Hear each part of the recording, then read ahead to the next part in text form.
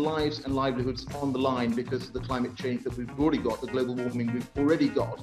And we talk about keeping 1.5 alive. I mean, let's not kid ourselves.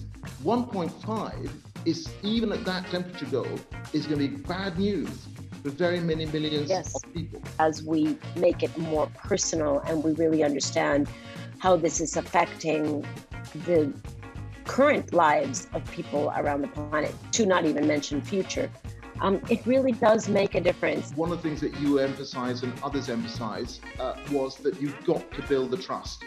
And people made the point that, this is a really precious commodity in these discussions. And if you do not have the trust, you are not going to be able to hold all the parties together and get this over the line. I think you and I would share the pain that the trust that was built inside, let's call it, inside the formal process, is not a trust that is reflected outside.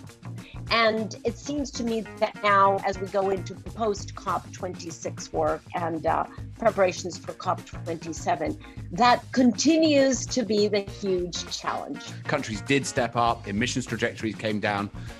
Of course, it's not yet 1.5. If we're going to get that number much lower, we're going to have to see pretty chunky step-ups from big economies in the next 12 months. For those where no mechanism currently exists, how do we track this so we can demonstrate to people that at the end of this process, it isn't just about making commitments, but also ensuring that the actions come through?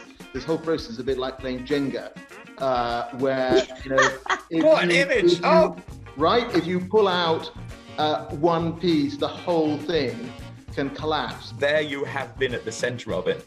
That extraordinary experience. I just wanted to ask how it might have influenced you or changed you. What has galvanized me is, meeting people. And I wish that is something that we could get everyone who is skeptical about this to experience, actually talk to people on the front line.